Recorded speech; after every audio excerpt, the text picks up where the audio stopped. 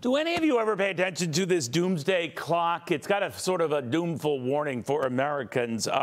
Nearly 7 out of 10 of us, a little bit more than that, say there is no one they trust to save us from an end-of-the-world event.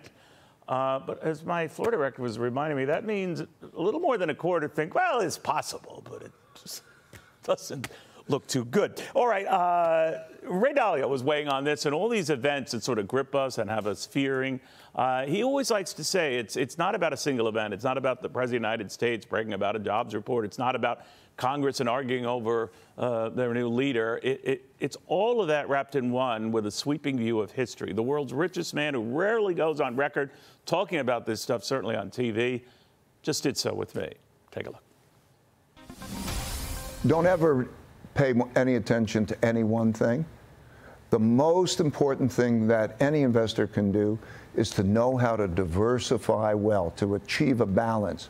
If you can achieve a balance in your portfolio, and I would recommend most investors not tactically listen to what some guy comes on, he says, I'm bullish, I'm bearish, you listen to that, that's not going to be a winning strategy. So to know. What about people who look at the market and invest today and say, I'm a long-term investor. I believe in American capitalism. I'm going to invest in these markets long-term. I'm going to stick with the Apples and Microsoft technology. What do you say to them?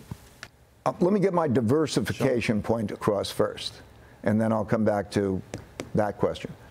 If you know how to diversify well, you could reduce your risk up to 80% without reducing your returns. So to know how to diversify, the one thing we know most is that what we don't know is greater than anything what we do know. But where would you diversify? Well, you diversify into different asset classes. There are things that where you underweighted, and then you diversify into different countries. Oh, okay, if I was to pick. We can get into how we could go to. But for all of China's countries. problems, you've diversified into them. And having diversified, you've expanded. You mean what, in China? Yeah. Okay, we're doing very well in our investments in China. Absolutely. And when it's politically not appropriate, and we're told that, then we won't invest in China.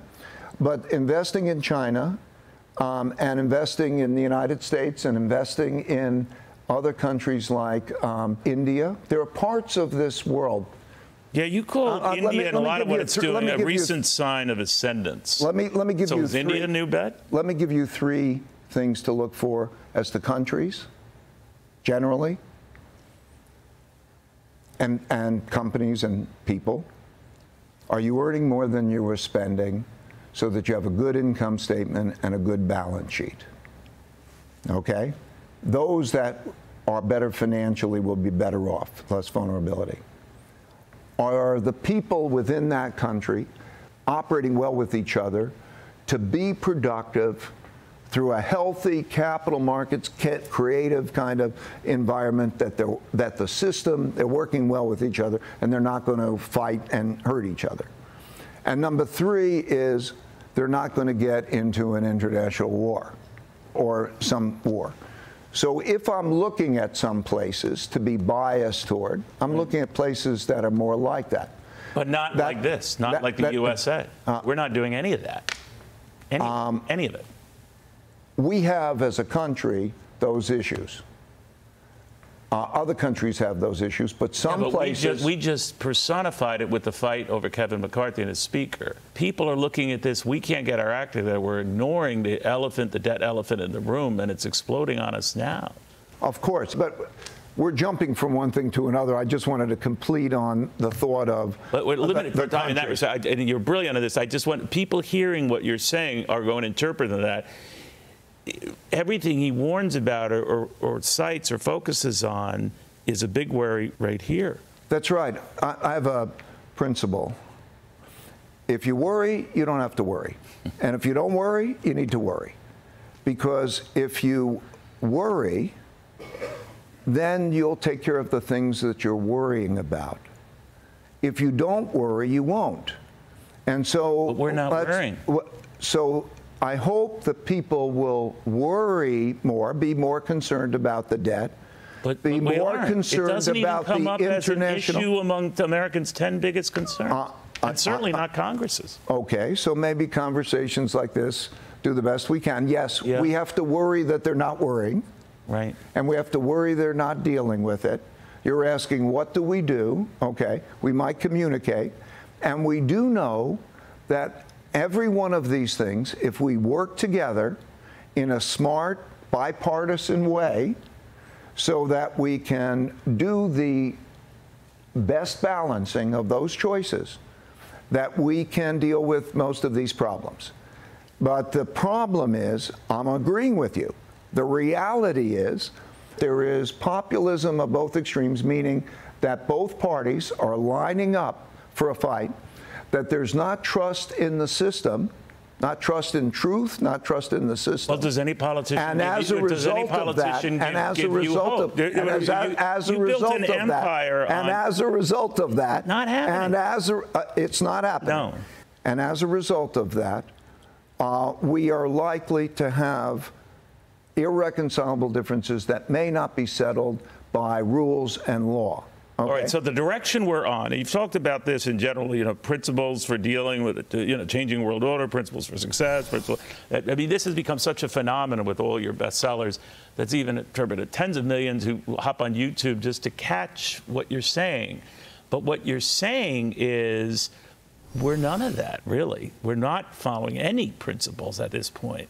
So I'm just wondering what the fallout from that could be. And is anyone on earth presently doing that? If we're in the final throes of something that could be very bad, we can avoid it. You say if we address this, but we're not. Is there a politician, a candidate, someone who stands out to you that gives you hope?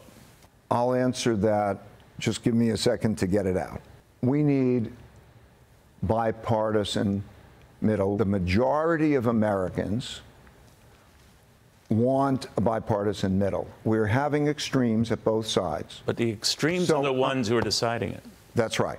I would say if the middle, moderate Republicans, moderate Democrats, just even said, I'm bipartisan. Can you say, I'm bipartisan. I want to work across. You'd be drummed out. You'd be drummed out. Okay, but then will you have the courage to do that? If a limited number, even a small number on both parties, became bipartisan and put together a bipartisan coalition there for voting, okay, in the Senate and the House, that they would have swing votes and they would have a great party. Would a third party do? Because it's not happening in the major. A third party is maybe something that's too great to aspire to, maybe, okay. But if you even just had members of either party say, I'm bipartisan, I want to work across party lines. I have more in common with the moderates of that party to work together than I have for those other extremes. But Ronald Reagan did it with Tip O'Neill. Yes, to give decades of a shelf life to Social Security. That's right. It is possible. And that Are there people like that today? We'll find out. I don't think it's likely. Right. But I think if it's a very simple thing. Are you bipartisan?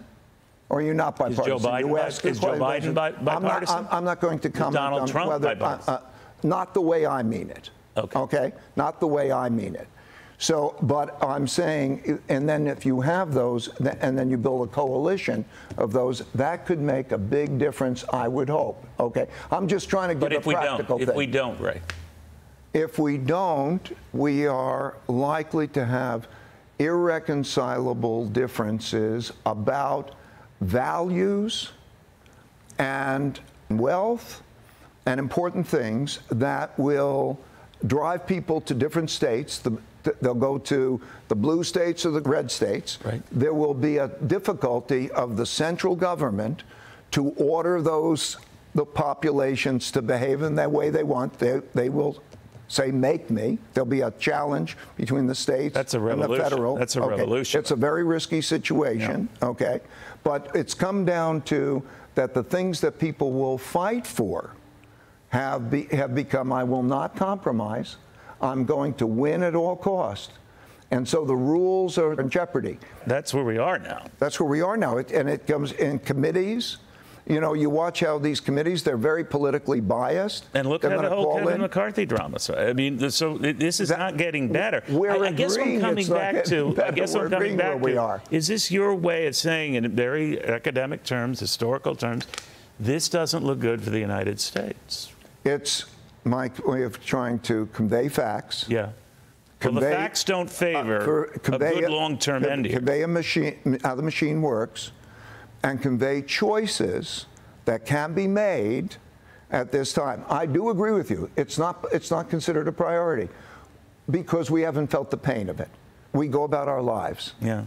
You know, you go to your favorite sport, you watch the movies you want to watch, kids go to school, and life is at normal, and that's what our experience. And then boom, something hits. And then when these things hit, so the thing. How close are we getting to the hit? It's going to evolve over the next 5 years, okay? 5 years. It's going to evolve over the next 5 years in the following way.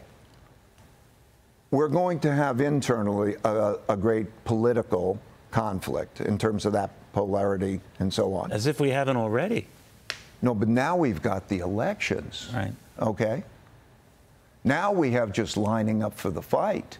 Okay, so. But the fight will be more entrenched even after the election, no matter who wins. Will we accept judgments and rulings?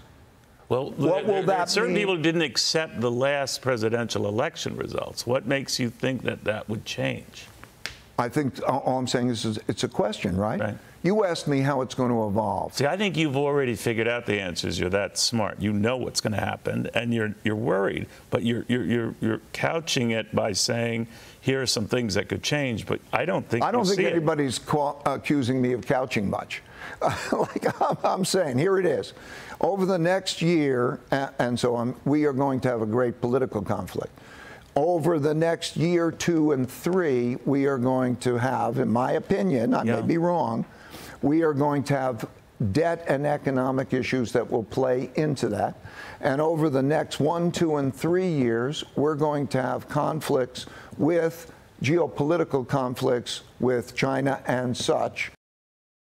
You see how he laid that out there over the next 5 years. He's not a day-in, short-term investor, get in, get out, go what's hot or not.